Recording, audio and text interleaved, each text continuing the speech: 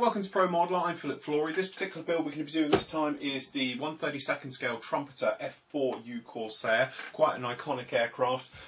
This one's going to come fully loaded. We're going to spare nothing on this build whatsoever. So we've got here is a resin aftermarket cockpit made by Quick Boost. We've got aftermarket full resin cockpit set by Aries. The same goes for the wheel wells from them as well, and the gun bays, full gun bays that go on there as well. We've got a cowl as well from Mastercasters to go on with this one. So basically anywhere that we can, we're going to detail it up and take it up to the next level. So we're going to do lots of scratch building, super detailing the engine using wiring and things like that. So what we're going to need is plenty of this stuff. This is aftermarket wire. This particular one is made by Model Plus, but there's plenty of them around out there. It goes from 0.2mm, which is like hair, right the way through up until, we've got this type of stuff, very, very fine stuff, right the way through up to sort of 1mm. So it's great for things like hoses, fuel lines, hydraulic lines, things like that. So it's very handy stuff to have. The other thing as well we're going to be using a lot of is a styrene sheet. This is plastic sheet. This is available obviously from hobby stores, obviously your local model store will carry it. If not, railway stores carry them and things like that as well. Various thicknesses. Quite a handy one to have. We'll be using a lot of this time is the 0.25mm stripping, which is great for doing ribbing inside of aircraft and detailing them up. Another nice one to have is the rod and tube assortment. These all go inside each other, so you can do various effects with them as well. That makes great for fuel lines, hydraulic lines and everything else that need to be a little bit bigger and stiffer. Then obviously plastic sheets. Best thing to do is get yourself an assortment pack and you can work through it like that. So let's get on with the build. Okay, so perhaps this is your first time using aftermarket parts, or certainly moving into resin and photo etch and a bit of scratch building. So I'll just do a quick run through of really what you're going to get in the box. Okay, something like a cockpit, pretty much a standard item that you can fit to any model. Normally open up the box and then what you'll get, you should get some instructions. So we've got some instructions in here, which give you the rudimentary of how it's going to go put together, because obviously in here as well we've got other diagrams sort of explaining how seats and there's other resin parts, perhaps some of the original kit parts and everything is going to go onto the kit and everything else like that. Also, you'll get the bag. Now, normally, you would hope they'd be slightly better packaged than this, but what you will find is they're all going to come on little casting blocks like these. Now, these casting blocks, sometimes they have to come off, sometimes you can leave them on. Normally, they take a little bit of fitting to get in there, but what you should get, get these parts out here, is a fully detailed cockpit to start with. So something down in here perhaps, if we just move the cameras in a bit, you might be able to see in here we've got wiring detail, we've got some obviously oxygen bottles going on there, lots of ribbing around and everything else like that. Now obviously on the kit part it's not as detailed as that, or you'd have to put them in yourself. Now don't get me wrong, there's other parts still to go on here, but a lot of the work has been done for you already. Now, and a nice man has mastered this, normally taking the original parts so they shouldn't be too much of a problem to fit in. But there we go, that's all those done. You know, nice detail, a lot better detail than you'll standard get in most kit parts, so that's why we use them. Now obviously we've got things like hoses to go on there and make our way through the build, but the trim wheels are all on there and everything else like that. So what we want to do is make sure nothing's been knocked off in the bag, because you do tend to find with these things, sometimes you have a look in the bottom of the bag and you'll find a bit of plastic that's been knocked off the actual part itself. So there we go, that's the actual items that we've got here for the actual cockpit tub. It's going to fit something like this. Then we've got obviously got an instrument panel is going to go on it and everything else, and we've got a rear bulkhead that's going to sit on the back just like this. The other thing as well you're going to get as well is that, so usually a metal fret. Now this is normally the detail for the instrument panel, things like that, and also you should get is a little clear part as well. Now these sometimes can be a bit of a handful to get out, so we just open up this back bit. Obviously when you're dealing with photo etch, just try and keep it as flat as you possibly can at all times. As soon as it starts to bend up, then we tend to have troubles. So what we've actually got here, as we said, we've got photo etch fret and a clear film. Now here, so what you can actually do is paint the back of this white, or we're going to do something slightly different. What we're actually going to do is illuminate these switches, which is something we'll talk about in a little bit. But basically it will show us the instrument as if it's turned on and backlit. There's some lighting on there, but as I say, we'll cover that in detail when we get to that part. So what you want to do now with all these parts is have a good look round and check for damage and things like that you might need to take care of now. Normally they're okay, but as I said, if it has been sort of through the post and been bashed around a little bit, it might take a little bit of work to do it. When you're dealing with all these resin parts, the only thing that's going to stick them together is super glue. So a little Loctite, something else like this, works absolutely fantastic. If you have got a small little applicator with super glue, some of them come in little pinch types, you can just put spots of glue in exactly where you need it. It's important to make sure there's no release resin on there. By release resin, what happens is, obviously this comes out of a rubber mould. To help it in and out of the mould, there's actually a release resin that's sprayed into the mould first. Then obviously the resin goes in, it dries, it pops out the mould easy. Trouble is, if it's very oily to the touch, that will transfer to your paintwork. When you try and come to paint this, it's not going to paint very well. The same goes for all these resin parts on this kit. What's well worth doing is just popping them into some detergent, some dishwasher detergent, sort of dish soap, give it a quick squirt, do a rub around, just loosely give it a rub around. Don't go in there because obviously you're going to knock things off. Got a soft brush, just pop it around everything else, rinse it thoroughly, leave it to dry, not in the sun or anything else like that, and certainly don't use warm water. As soon as actually you get sort of hot water onto this, anything warmer than your hand can stand, this stuff will physically melt and go out of shape. It goes all floppy, all horrible, and then you have real troubles with it. So just warm, tepid water will go absolutely great. Moving on here, we're having a look at the edge here. We've got a lovely detailed engine that we can actually super detail this up afterwards and go right the way through the build and everything else. But I think you agree, it's a lovely piece of casting. It's in one piece, just done like that. So that will save us some sort of working around on the engine and building the engine. There again, we've got a casting block on the back that's going to have to come off because this one will then hopefully fit onto the back instead, and then it will go onto the actual main aircraft itself. And there again, we've got other parts that are going to fit on this to build up the engine. But this particular one, we're going to add wiring to it and things again. So there again, it's going to need a bit of a wash and things like that. We'll talk about the other resin parts as we get to them, but that's just the basics of what you're going to get with your resin. Don't be frightened of it. It's very easy to sand. It's very easy to work with. It's just sometimes it is a bit of a handful getting it into the actual cockpit. Sometimes things need sort of smoothing down, sanding down, and obviously these casting blocks that they come on have to be removed as well. So you have to be a little bit careful how you deal with that, but I'll show you that as we move through. Okay, so the first thing we want to do is remove the actual casting block, these areas around from them. Now, it's easy to get rid of these. They're normally little fractured. It's a weakness in it, so it should come off quite easily. But there again, you want to make sure it comes off in the right places. So what the easiest way to do, place it down, get a blade out, okay, and just simply score around where you want to go. Okay, just keep working it round.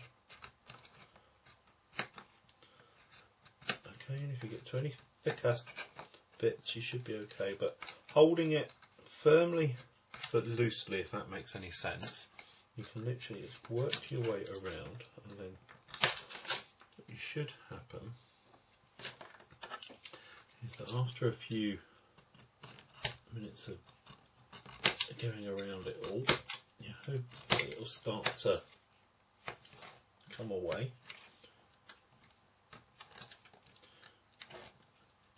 So just continue as around. It's just about to come off for one part. Okay, so what we'll do is we'll just make and you should be able to just click it off, something like that. Okay, and then we can work on to our next piece.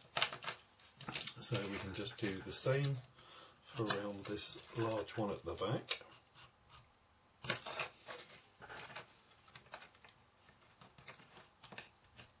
So we're keeping it flat as we go round. Okay. You start to find again, it should start to fracture off.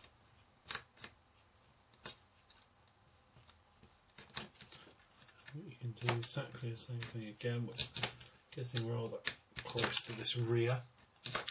So we just cut this back, so it should just come away. Just like that. Okay. Whipping around, same for the other side.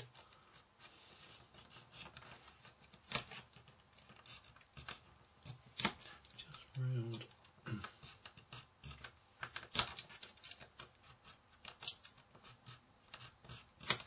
Obviously I'm doing this a little bit quicker than I would normally handle resin, but it just shows you getting it off of the blocks. Just take your time. I'll just remove this rear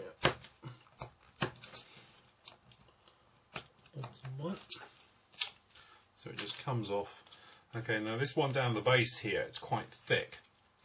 And so we just take our time. The other way you can do it on something like this is something like this. This is a Tamiya razor saw. Okay, so what we can do is just place it on and literally just chop it off.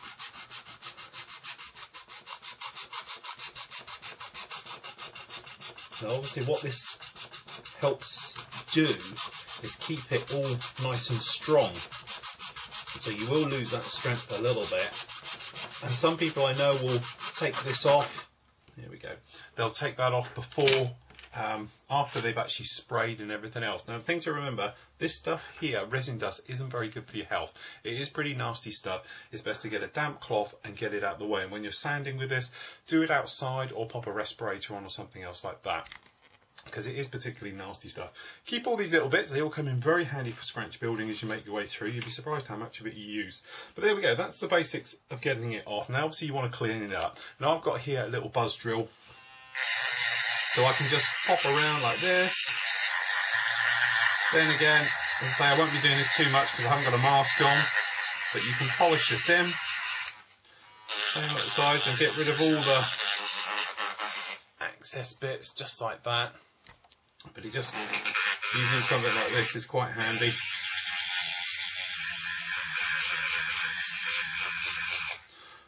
There we go.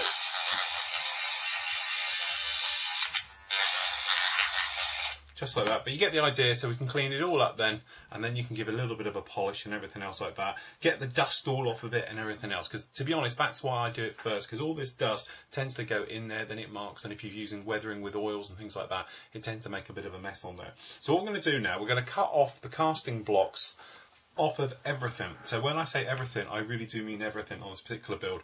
We're going to take them off of the actual wheel wells as well, which are going to come off of the back of the engine and everywhere else that has them. On your instructions, they'll show up as being grey areas up here on the front. They'll just look like these grey bits, which are telling you that all of these grey areas have got to come off because they're not used in there. If you're in doubt, leave them on and remove them afterwards. So we just get rid of all these bits.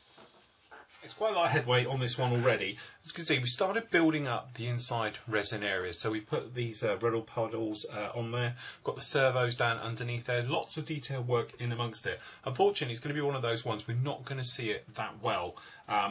As is always seems to be the way with these models. You put all this work in, and then obviously by the time you've got the canopies on and it's all fitted away. But that's the bits on. I just wanted to show you a couple of little tips.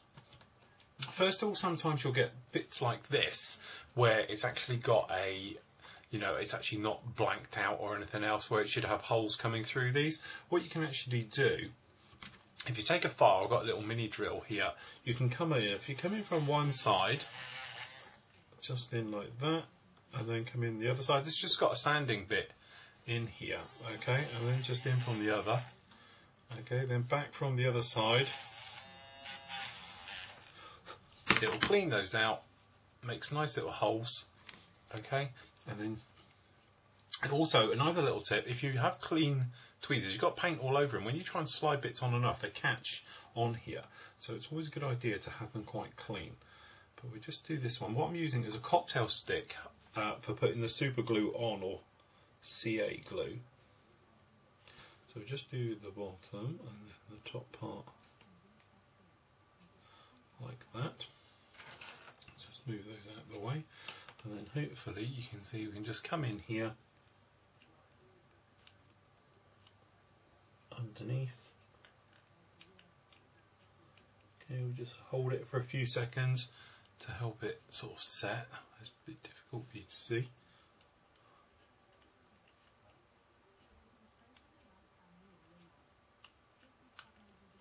As I say, it does tend to be a bit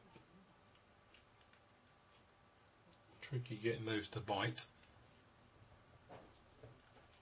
So that's those on there like that. We just give those a little bit of a tease in there as is required. But that's those back ends in there. It's all looking very busy. and start to get up. So what we can do, we can let that dry off, we'll get the pedals onto that and we can take care of that. We've done the framework at the back, just added little bits of frame on there, separate sprue, pretty easy call outs. We've also put together the control column, 3 bits here, you've got the long bit R down the back, the curve and then the grip at the top. So that one will come along and we'll just go to the bottom in here and sticks on the top like that. Okay, and then obviously we've got this rear bulkhead which will go in. So we're looking pretty busy doing like that. Quite happy with the side panels. We've done a little bit of test fitting. It all goes together very, very nicely. Now, the instrument panel itself, as I said before, is made up photo etch, just like here. Now, what we wanted to do to liven this up and to show some of this detail up, what I'm going to actually do is light it up. So what we're going to do, we're going to drill out some LEDs, or you could use fibre optics, or any other way. But what we're going to do, if I just show you what will happen, is something like this. The instrument panel itself is a pretty good one. So we're just carefully snipping these out. Just like so. Okay, so we got those snipped out. What will happen is it's going to sit on the top in here. Something like that. Okay, bring you in nice and close. Something in, he says, keeps dropping it. Something in here, just like this. Okay, now the thing is, we want the dials to show up and illuminate. So what we're going to do, we'll hold this just like this, and then we can come along with a marker pen. Not being able to get the end off. You could spray this to show you even quicker, but what we want to do is lay this in position exactly how it will be when it's all fitted. Something like that. Okay, and what we're going to do is just put in some marks. And all these ones here, we will drill out to be illuminated.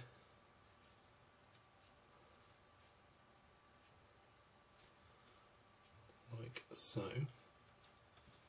Okay, so when we take them off, we've got the points marked out just like that. Then we can drill in, is the idea, using a fine bit. So I'll just come along with one of these. So just to give you an idea how this will work, if we're just going to come into here, we're just going to drill it out just down in here. And then obviously we'll use different size bits for different size holes. Okay, that's one, and another one going to be going on in here.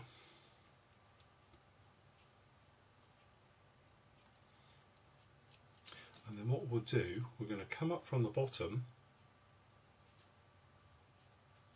and then hopefully, as it's just done there, you might be able to see by the dust coming out, when these holes are bigger, we can either run a bit of fibre optic cable, or there we go, we've got a hole running right the way through, and obviously this is on small scale. We're going to go along small and then we'll come along with the bigger ones for the same size as the actual photo etch part, and then we're just going to feed LEDs into the bottom, little small ones, or we could put a couple of lines of them in here. The light then will feed up and it will show through the clear acetate on here. So by the time this is backlit and has a light behind it, obviously when it's dark you can't see, get a light behind it, it will show through. Obviously what we'll do, we're probably going to put a little bit of smoke, Tamiya smoke, over the end of or onto the LEDs, so it gives it that more yellowy look that you tend to get with instruments. And then hopefully a little bit of light will come through the bottom, down the bottom here, and will show through, which will illuminate then the footwell a little bit better and show a little bit of this detail up. Obviously we've got another small control area. It's going to go just in here on this one just down here. There's another piece of photo etch, and we're going to do the same. We're going to burrow it into the back of these, a little bit of fibre optic, and that will illuminate there. So when we've got it all closed up, it will show through. So what we're going to do now is drill out all of these with small little holes, just as we've done here. Then we'll make them bigger, and then we can have a look at fitting LEDs into there, so when it goes along it can fit in. Now luckily for us, it's one of those situations where we've got these other parts as well, all to be getting on with whilst we're sorting them out. So we're going to get these final bits and pieces onto the actual areas here, and then as you can see, it's starting to come together, looking very, very busy. The other bits we can do at the same time. The bits that we've done in here blue can be removed and taken off. I've already taken them off of this side already, so we've even taken out this rear one out of the way. This front one can stay because the bulkhead is in the correct place for actually fitting. Let me show it in this one. So when actually we fit this first bulkhead is correct and will go through, but the rear one has got to come out to make way for that one going in. So there we go, that's that one out of the way like that. So with these, simple way, you know, I'm using my little buzz drill, which is great for getting rid of these because it doesn't make much damage anywhere else, but you can just fit it in,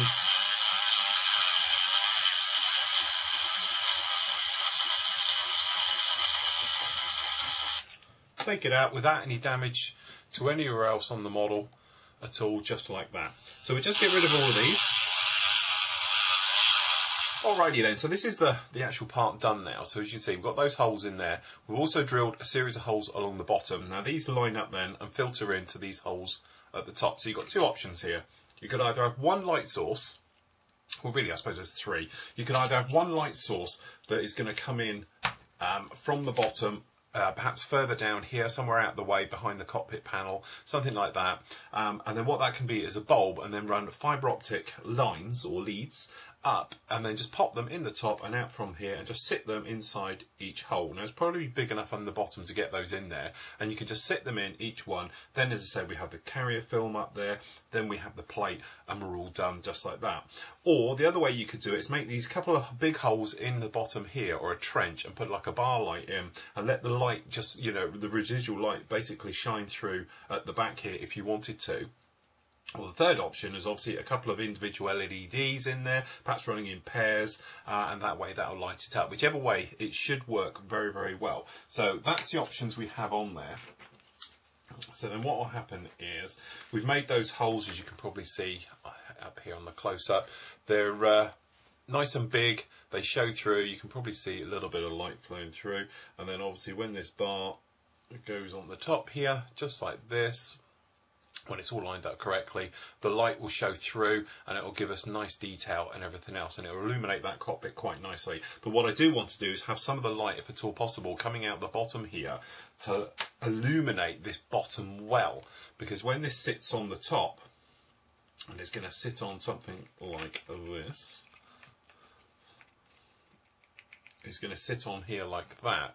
Obviously it's going to cover up all that nice work we've done underneath and the bits and pieces. So what we want to do is sort of illuminate that up as well. So the other point we've got to do is actually open up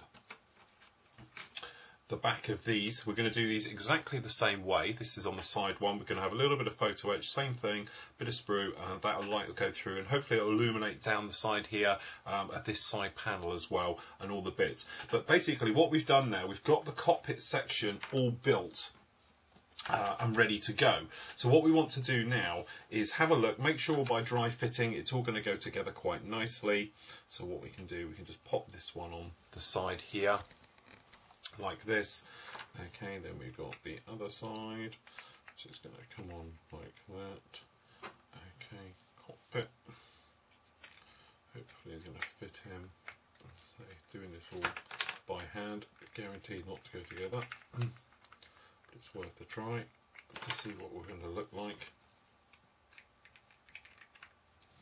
And when you see it like this all built up, you can see it's a lot better and a lot busier cockpit than what we were looking at before. You know, certainly the level of detail in there is far superior to the actual kit one. And by the time we've got this all painted and done, we'll be absolutely laughing. Because the colours are going to be the same for the cockpit, as they're going to be on the wheel wells. We're going to work on the wheel wells next, get them all together, then everything else. And then we can get some paint work done and get the inside buttoned up. But so we've got to get the electrics and the other bits and pieces like that sorted in there as well. Okay, so next up is these wheel wells. Now getting the casting blocks off of these can be a little bit tricky, purely because of they're obviously in a cross configuration. So if you do the normal scoring and bending and ping them off like that, they can be a bit tricky. So what we tend to do, already done one, let's do the other side, just popping in with a large drill bit straight in. Okay, and just take out the offending one. Then what we do is the razor saw and just literally pop along and just chop down, so that one would easily ping off. Now another little technique you can do, if you use coming along here, I've already done this one a bit, but literally got a groove in here to start with. So I did a couple of passes with a knife like this, okay, and then in with your pea cutter. Now the pea cutter will make a nice big groove like this, and then what you can do, come along with your knife and finish off the actual cut itself. Just go along like that, and then you should, here we go, be able to click it off and it just comes off. And then you can do the same then for the one at the bottom. So if we just score that one a couple of times, and on the other side, you should be able to just click them off. Okay, then you've got a little bit of doing, so you can either trim it down with a knife, something like this, just to smoothen up, or you can use something like the mini drill, which is quite handy at this. Okay, just to polish them up, smooth them down. Once you've got them all off totally, you'll be left with something like this. So quite nicely smooth. We don't know quite what the height difference is yet because I haven't married them up to this next part. Now on the next part, what you need to do, I've circled them in blue to show them up, highlight them a little bit better, but we've got a little bit of flash that's occurred down the bottom here, and then at the top we've got a pin mark needs a little bit high, and a few other bits. There again, mini drill's great for this type of thing. Oops. So what we can do, we can just pop along with the mini drill and take out these points. Just sand them away, and just polish up the area like that. So this ejector pin mark's a little bit high, got a little bit of an edge to it which just catches, and then there's another one over here. You just sand them out, and then the same, there's just a little bit of an edge just going on with this one down here. Okay, then when they're out of the way, like that, you should find it'll come along. This is the left hand one anyway. And then what it'll do, it'll give us a very nicely detailed wheel well, something like that. And by the time we've got some wiring in there, a few little brake lines, things like that going on, it will give us a far nicer detail than what obviously the standard kit part had. So that's those bits all done and dusted now. So that's really it. Now we've taken care of those. There's a couple of things we've got to do now. We're going to have to take out, obviously, the little curve at the top here, because the top of the instrument panel from the new one is going to replace this, which is, just grabbing it quickly, which is obviously this curve here on the top is going to be replacing that one. So what we'll do is we're just going to trim out this curve here, so this one butts in very nicely. There again, you can use mini drills, sanding sticks, whatever, just to take that out, and then that will finish off our sections for doing it all, and then we can get on with some paint.